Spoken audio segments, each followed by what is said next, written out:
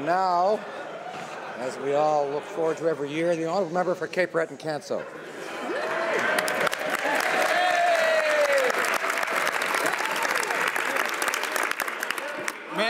Manage your expectations, Mr. Speaker. Mr. Speaker, 'twas the week before Christmas, and one thing's for certain, both opposition parties are definitely hurting. In their letter to Santa, they each had one ask, to find a new leader who was up to the task. The Orange leader looked beaten, a force that was spent when all he could muster was 47%.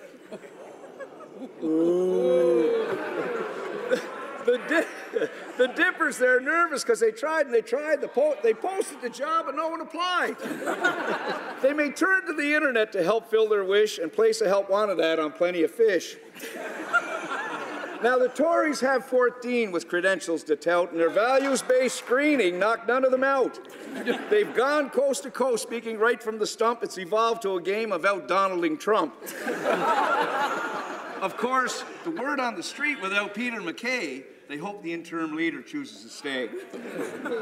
But with the wind down south, the far right have a theory, to heck with them all, let's draft Kevin O'Leary. To all candidates I offer Christmas, love, peace, and joy, but when it comes to the next election, I'd still bet on our boy.